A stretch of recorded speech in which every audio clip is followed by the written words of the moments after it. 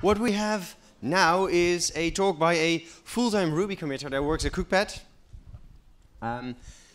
In that capacity, he really likes it that he can work together with Yukihira Matsumoto on at least a monthly basis. So that's nice. And I've heard he's a, well, very good programmer. And then, it's a really brilliant programmer. So I think that's nice that we have him on stage as well. And he's the winner of the IOCCC, which is the International Obfuscated C Code Contest. You could say he never gets seasick. Yes!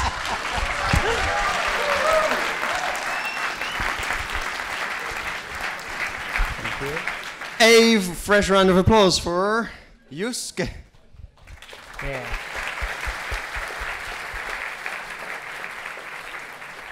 Thank you. Guten Tag. My name is Yusuke Endoh. I come out to Japan.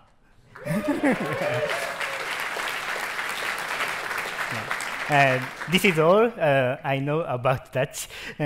So I'll talk about plan towards Ruby 3 types. Unfortunately, I will not talk about IOCCC, but anyway. I'm Yusuke Endoh, and I came from Japan. I'm working at Cookpad as a full-time Ruby committer. So my job is to develop called MRI, Math Ruby Interpreter. Cookpad employs two full-time Ruby committers, me and Koichi. Koichi, you may know, Ruby VM guy, and he makes Ruby faster. So I'm now here, thanks to Cookpad for sending me to Rotterdam.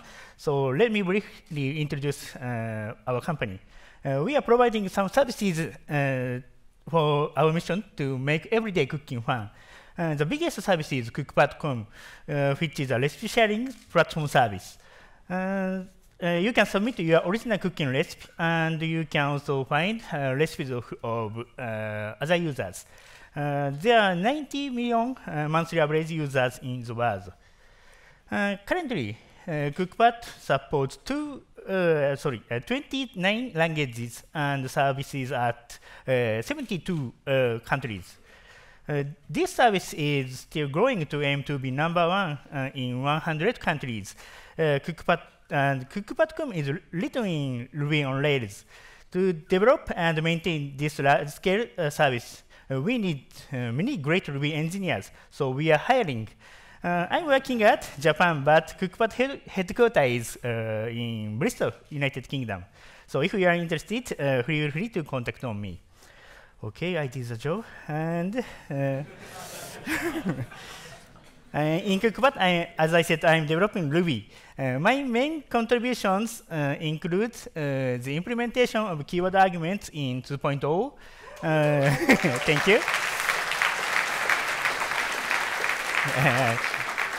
Test coverage measurement feature and de facto standard benchmark program for Ruby 3x3 called OptoCaret. Recently, I proposed, implemented, and committed endless range in 2.6, and the beginnerless range is planned to be shipped in the next release 2.7 in December of this year. And we are now developing Ruby 3, which is planned to be released in 2020. As Matt said in his keynote, Ruby 3 had 3 goals. First is performance, as known as Ruby 3x3, which means Ruby 3 will be 3 times faster than Ruby 2.0. Second is concurrency. Ruby 3 will provide a better concurrency model than the traditional thread model. And third is static analysis, and this is my main mission. And Ruby 3 will provide a way to analyze Ruby programs statically. This goal was the most uncertain among these 3 goals. Since years ago, I have monthly discussed this goal with Matt and other contributors, and recently we could figure out the goal as a concrete plan. So in this talk, I'd like to introduce the current Matt's plan for Ruby 3 static analysis, or Ruby 3 types. And then I will explain one of the components in this plan, called type profiler, which I'm now developing. Okay, so first I explained Matsu's plan. The objective of Ruby 3 types is to find possible type bug. It aims to provide helpful information for a programmer to write and debug Ruby code. Type analysis can be sometimes used for performance improvement, but in this case, it is not our scope. And we have important requirement. We must keep the great programming experience of Ruby. So, for example, we must not impose all Ruby users to write type annotation like this to make type checker easy or feasible. Of course, if you want to write annotation, we don't stop, so please write yourself.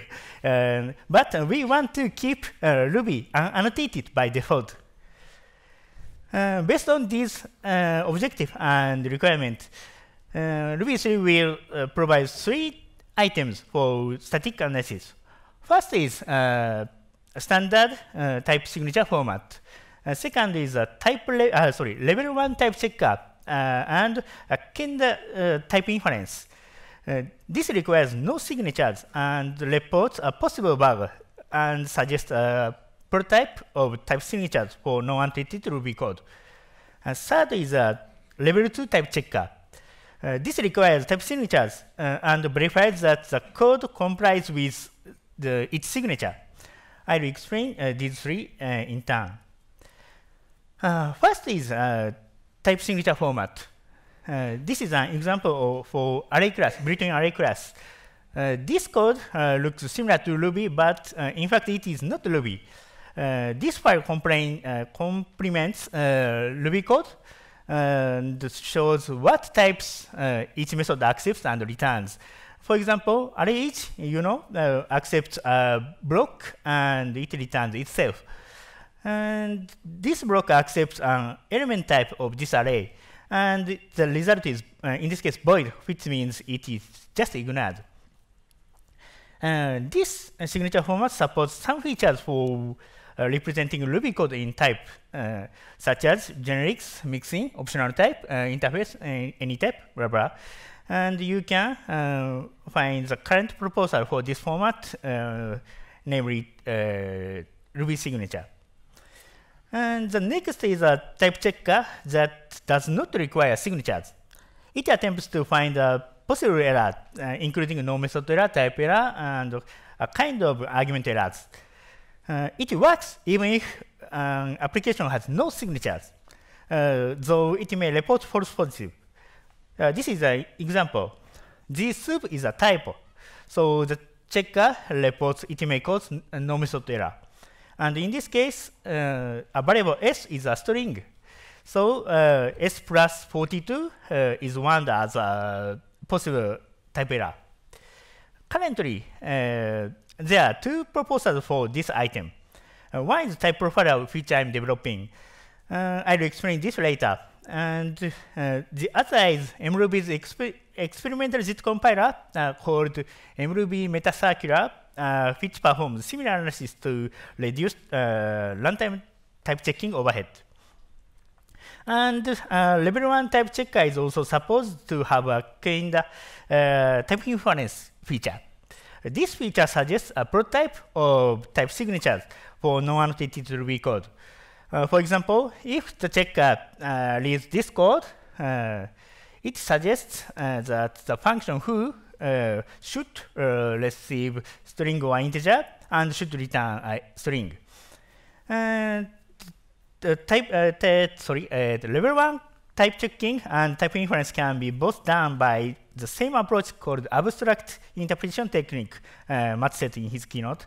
It virtually runs Ruby code in type level and prints what types each method accepts and returns in type signature format.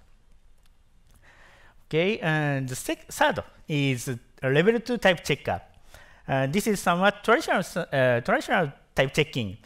So it requires a signature for each Ruby code and verifies that the code complies with its signature. It is based on some established techniques, including gradual type checking.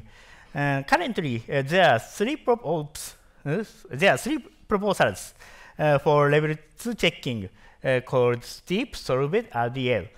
Unfortunately, they require not only signatures but also tool-defined annotations, but at the cost, they can verify Ruby code more deeply than level 1 type checking. Okay, and I review the three items. First is a type signature for Ruby code. Almost all libraries are supposed to bundle their signatures. Second is level 1 checking.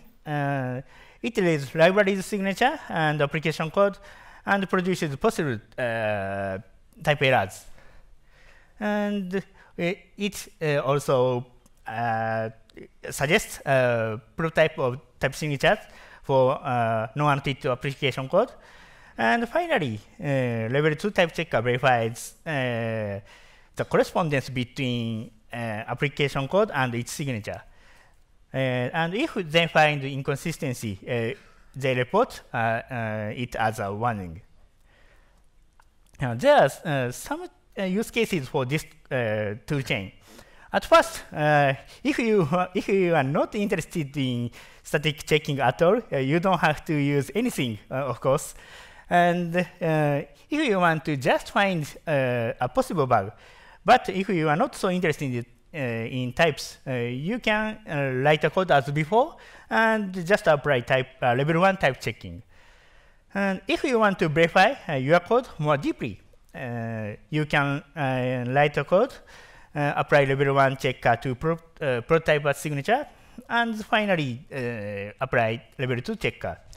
If you might want to write a code in type-driven style, like other statically typed languages such as Haskell, you can first write a signature and then write a code, finally apply level 2 checker. Each tool is currently under development. Now all the projects are now open source, including Solve, as you know. And Ruby signature is now discussed mainly by tool developers, but you can comment on this repository.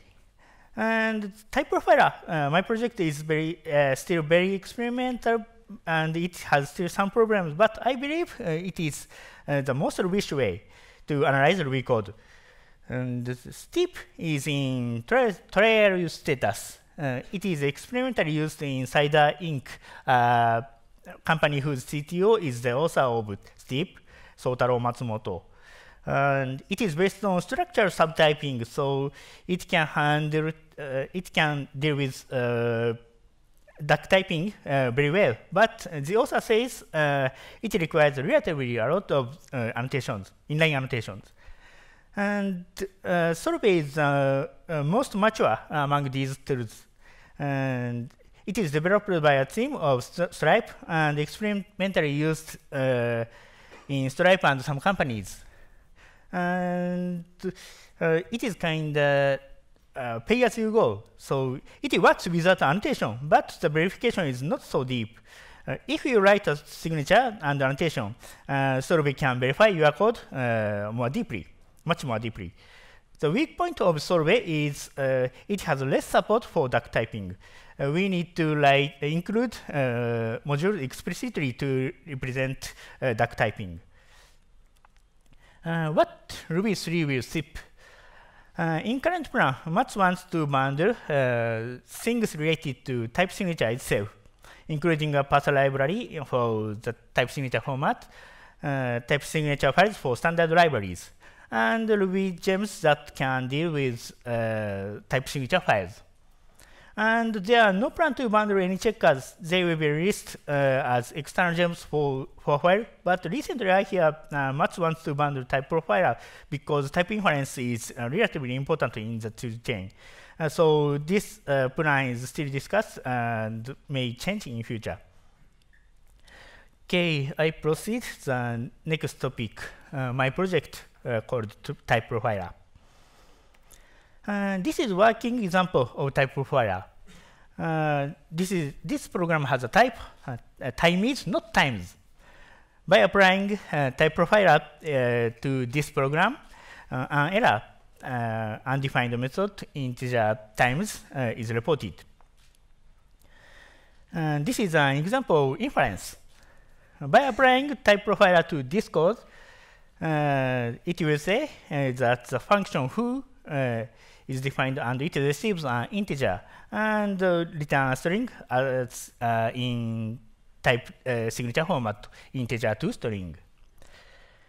And this is example of overloading. This function receives integers and string and symbol. And in any case, it always returns a string. So these three signatures are produced: integer to string and string to string and symbol to string. This is an example of recursive method.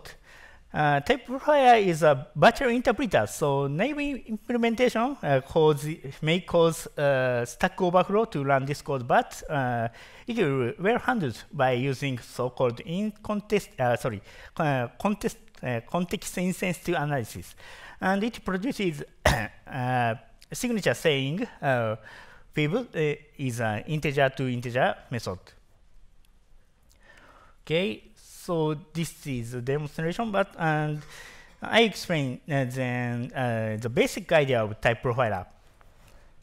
It is an abstract interpreter, I said, to run a Ruby code in type level. This slide shows a very simple example. In a normal Ruby interpreter, this called who42 passes an integer object 42, and the method returns a string object 42, as you know. And on the contrary, in type profiler, this call passes integer type itself instead of a concrete value 42, and the method returns a string type instead of concrete string that contains 42. And so type profiler records what types are passed and returned, and shows the observation in type signature format like this. Okay, the difficult part of type profiler is a branch, because type profiler abstracts a concrete value. So we cannot tell which branch is selected. For example, consider we are now here, and the type profiler is attempt to evaluate this. But type profiler just knows n is an integer. There's no concrete information. So it cannot determine if n less than 10 is true or false. So type profiler forks the execution like this, and runs both then and else clauses. In this case, then clause returns an integer, and else clause returns a string. And by gathering the results, type profiler suggests a type signature, like by using union type integer to integer or string. As you might see, this approach may cause so-called state explosion problem. This code is a typical example. It initializes variables a, b, c, d, and e as nil, and conditionally assigns an integer to variable a, and then conditionally assigns an integer to b, blah blah. And these branches cause hooks, and then the number of states are doubled for each branch. This is a state explosion problem. This problem actually occurred in the experiment, and when I took type profiler in RubyKai, Japanese Ruby conference, at April, and at the time the analysis was very long. For example, type profiler is written in Ruby, so it is applicable to itself, but it took 10 minutes. And analyzing my benchmark program called OptCarrot for Ruby 3 by 3 took about 3 minutes. So I admit that type profiler was not useful practically at the time. So I spent time to revamp the analysis algorithm. I investigated some papers in research area of abstract interpretation and symbolic execution, and inspired by a technique called state merging, I improved the algorithm significantly. And I briefly explain the current analysis algorithm improved by state merging. As you may know, an interpreter uses an environment which is a map from a variable to value. But in type profiler, a type profiler is an abstract interpreter that abstracts the value to type. So environment, in this case, is a map from variable to a type. This table represents an example environment. X is a union type of integer and string, so it means X is integer or string, and Y is an integer. In type profiler, each bytecode instruction has an environment, and type profiler simulates each instruction by mutating and propagating the environment. For example, assume X is a nil and Y is an integer. And now we are executing this assignment X equal 1. Type profiler simulates this instruction by mutating and propagating its type from pre-environment to post-environment. In this case, post-environment is assumed initialize empty, and X is now an integer by this assignment, and Y is not affected by this assignment, so it is just kept so still it integer. Type profiler repeats this process until the environment update converges. This is a larger example. This code defines a function who and calls it. Defines a function who and calls it, and this call instruction propagates an integer to argument A of function who. So this part, this part, okay, is changed. It passes an integer to A in line 1. And now we focus the first line. There are no meaningful statement in first line, so it just copies the environment to the next line 2, like this. Now then, we are at line 3. This instruction is the branch, so we focus the execution and propagates the both branches like this, line 3 and line 5. Okay, like this. And then focus line 3. This assigns an integer to A to variable B. So note that the next instruction is line 7, so it rewrites, so it adds an integer to B in line 7 like this, And then we focus line 5. And this assigns a string to a variable B. And the next instruction is line 7 again. So it adds a string to B, line 7, like this. Okay. Finally, we are now at line 7. This instruction copies type of B to C.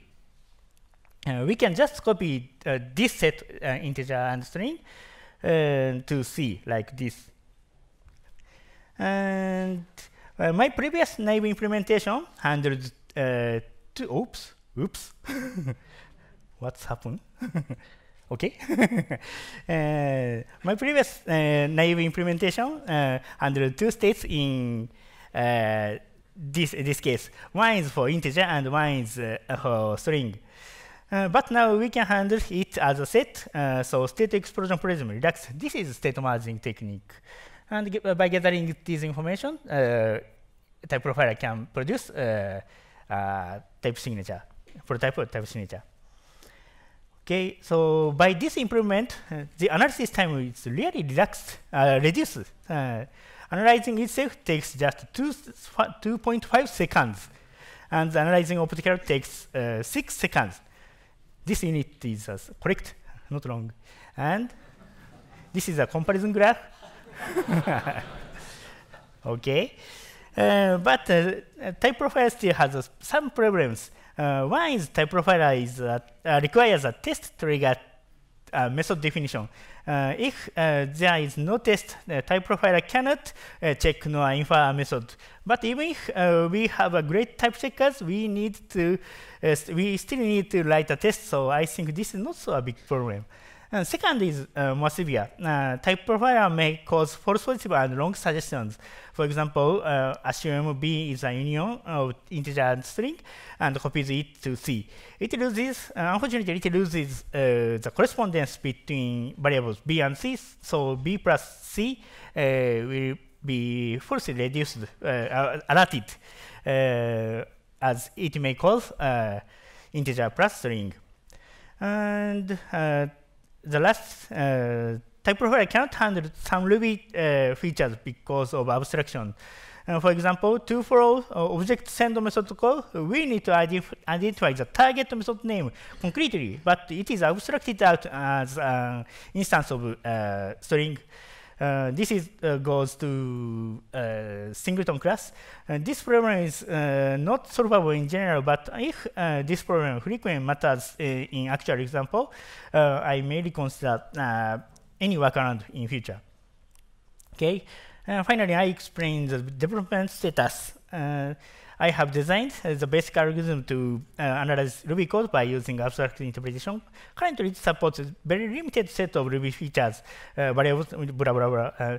And however, there remains many tasks that I need to implement. First, I need to support Ruby's very rich features, including built-in classes, complex arguments, like optional REST keywords. And currently, it does not yet support exception and mixing modules, and there are many other tasks to make type profiler practical, so I'd like to continue to development. Okay, sorry, there is no time, so skip acknowledgement. Sorry. Okay, conclusion. I explained the math plan for Ruby 3 types, and it consists of 3 key items for the toolchain. And I introduced type profiler, a level 1 type checker checking tool that is included in the toolchain. Except mRuby's ZIT compiler, type profiler is only one approach applicable to non-annotated Ruby code. It is based on abstract interpretation technique, and I hope it will make it possible to analyze Ruby code with little change of Ruby's great programming experience. Type profiler is open source, so any comments and contribution are really welcome. Okay, that's all. Thank you.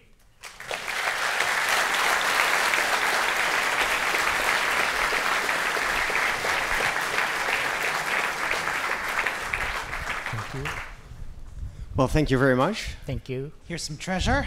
Thank you. Yay.